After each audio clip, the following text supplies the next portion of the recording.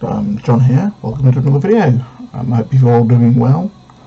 I'm in my pyjamas again. You will notice that this will become quite a current theme because at the end of the day my PC is downstairs and I'm not that comfortable doing vlogs while my mum's around, and so yeah, if I had it upstairs I could do vlogs whenever I wanted to,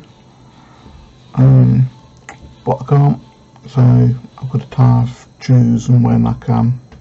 I can't sleep most of the time at night anyway, so I might as well come downstairs and do some vlogs. So yeah, but this is reasons why I don't dress like a goth anymore. Basically because I find it too expensive. There's loads of other reasons which I'll go through obviously, but yeah, it's gothic clothing. I was looking online at some stuff tonight, and for a pair of trousers to fit me, you're looking at, well, I'm not even sure if they fit me. I'll come to that bit later on. But a pair of trousers, you're looking at between 50 and 100, 120 pound, depending on how many straps and zips and buckles and spikes and stuff you got on it.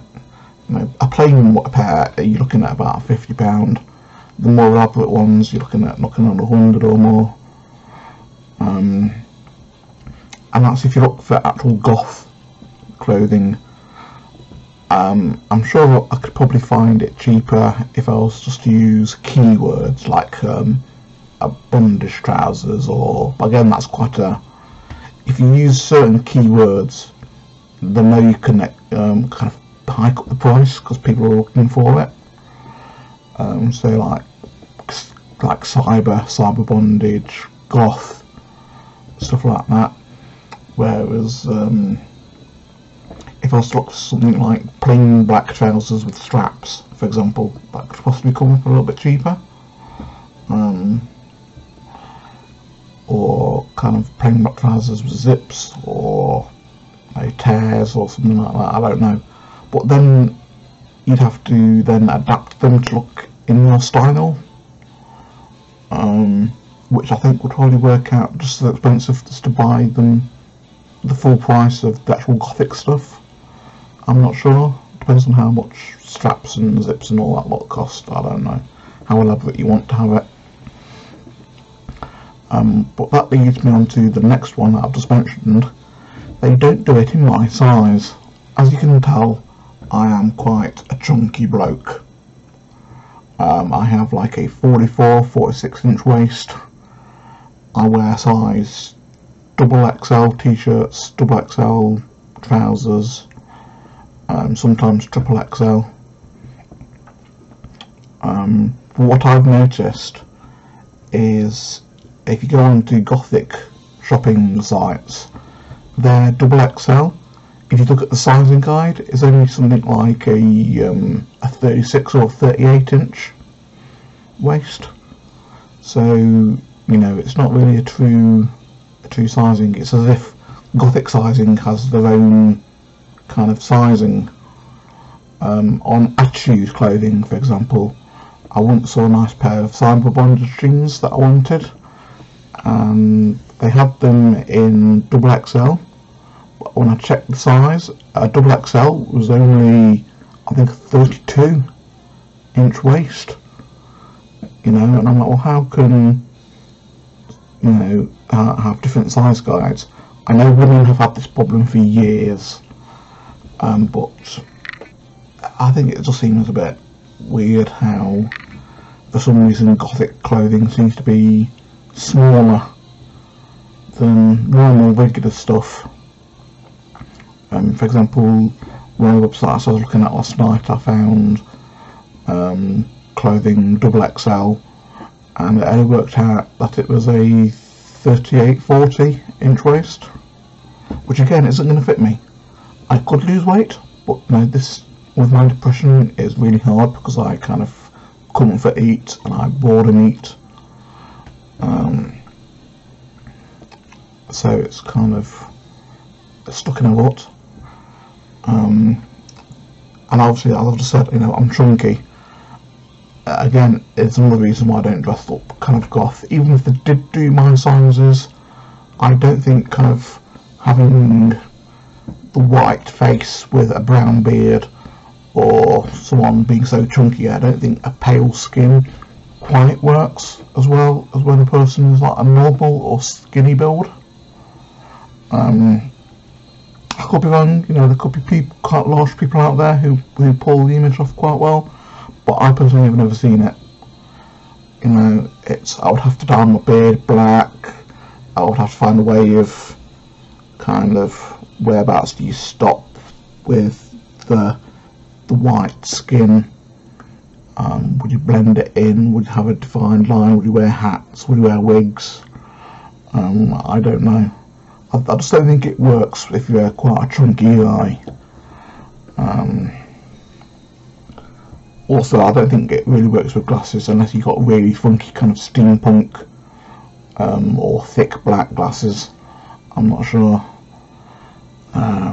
Another reason why I don't is because my new rocks don't really fit me properly anymore. I've got knocking on 10 pairs. I've got a video about it. I might link it in the description, I might not. But yeah, I've got knocking on 10 pairs of new rocks and they don't fit me properly anymore, which is like a grand's worth of new rocks just sitting there kind of not doing anything. When I put on a lot of weight through my depression and working at night,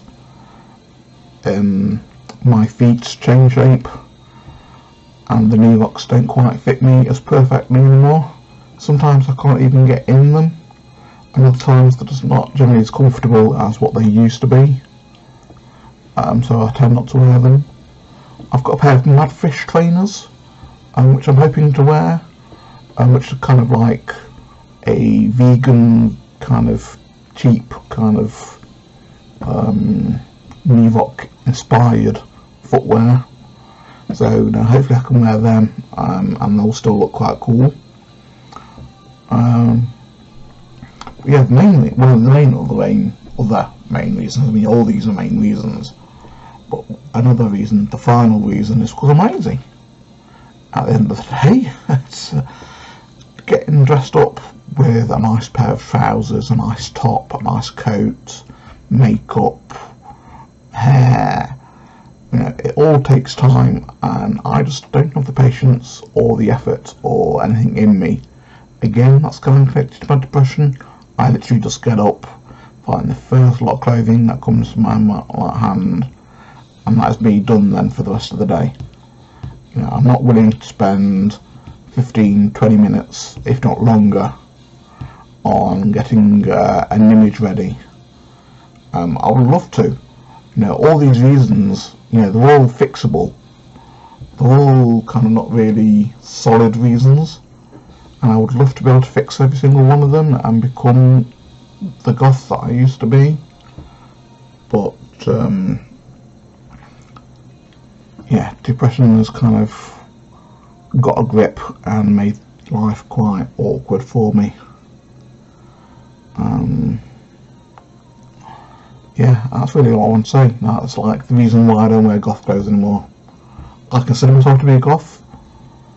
Still, I only wear black and with white highlights, like whiting or patterns or logos or whatever. So yeah, I try to be like a more normal kind of goth, and not a fancy goth. So yeah, hope you all see you in another video. Like, comment, subscribe, share. Bye.